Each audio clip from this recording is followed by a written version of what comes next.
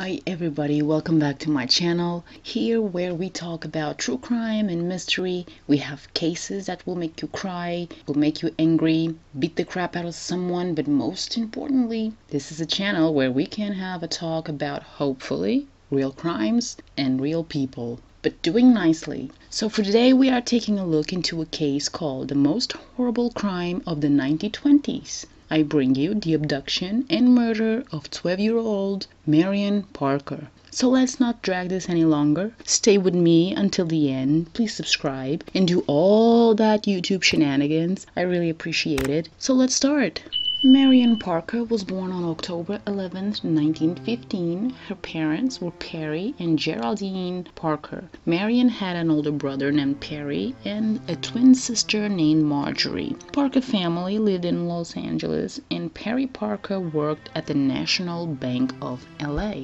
On December 15, 1927, an unknown man walked in the office of the school where Marion and her sister attended. This mystery man asked for the Parker girl, stating her father Perry had had an accident and he was at the hospital and wanted to see his daughter. Given the seriousness of the subject, Marion was dismissed from school and went along with this man she knew nothing about.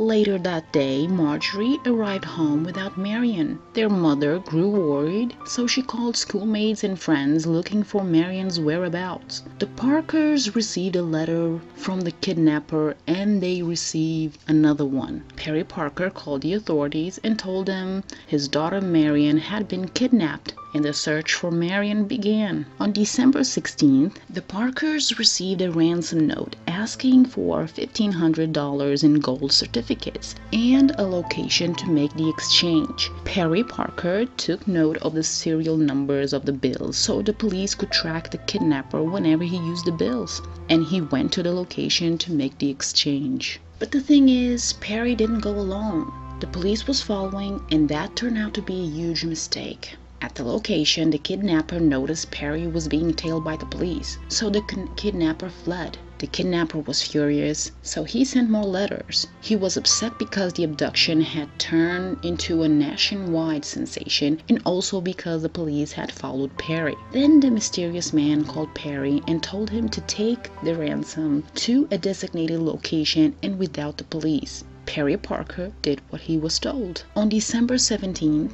Perry Parker went to meet the kidnapper in central LA. A car pulled up, and inside was a man with his face covered, and next to him was Marion sitting in the passenger seat. Perry gave the ransom to the man, and the man drove away as soon as he got it. And as the man was driving away, he opened the passenger's door and threw Marion out of the car. Perry ran to Marion, and soon he realized Marion was dead and had no limbs. Marion was a head with her eye sewed open with a wire and a torso stuffed with a towel and a man's shirt. The next morning, Marion's arms and legs were found wrapped in newspaper in a park. The authorities started investigating the death of Marion Parker and also started to look for the man who had committed such atrocity. There was also a prize money for it. The getaway car was found, and authorities discovered it had been stolen. They processed the car and recovered fingerprints from it. A towel inside Marion's torso had a laundry mark, which was traced to the Bellevue Arms apartments, and authorities interviewed several tenants. The fingerprints taken from the getaway car got a match. His name, William Edward Hickman. But who was William Hickman? Hickman had worked previously with Perry Parker at the bank. Perry had actually made a complaint against William Hickman because Hickman had stolen and forged checks. William was arrested. Perry Parker testified against him at trial. Hickman was convicted and sentenced to probation. He moved to Kansas City for 6 months and then returned to LA. The letter sent to the family also had fingerprints which matched William Hickman, and he also lived in Bellevue Arms apartment under a different name.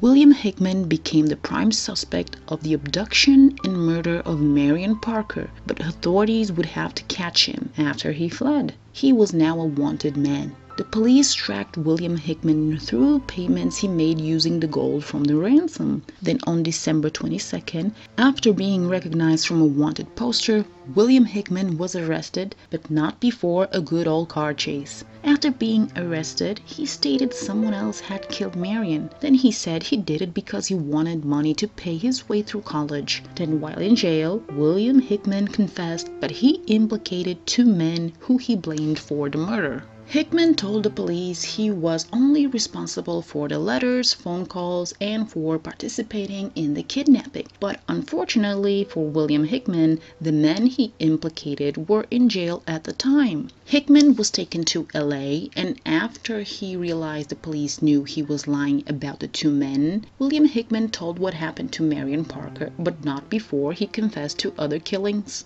While in his apartment, Hickman blindfolded and tied Marion to a chair. She was becoming a little bit restless. He then strangled Marion until she became unconscious.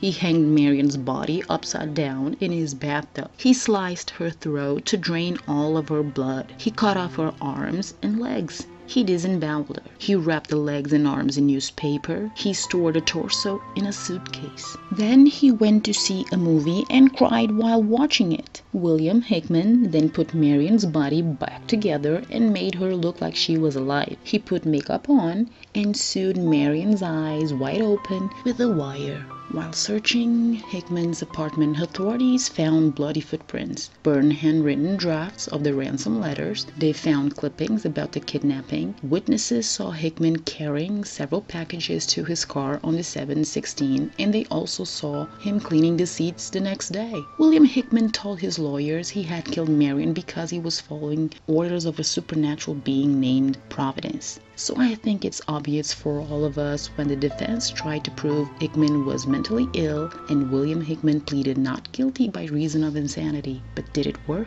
No. William Hickman was found guilty and sentenced to death by hanging. While awaiting execution, he wrote letters apologizing to families of his victims. Then on October 19, 1928, William Hickman was hanged. The motive for the crime was allegedly revenge against Perry Parker. And that's the most horrible crime of the 1920s in LA.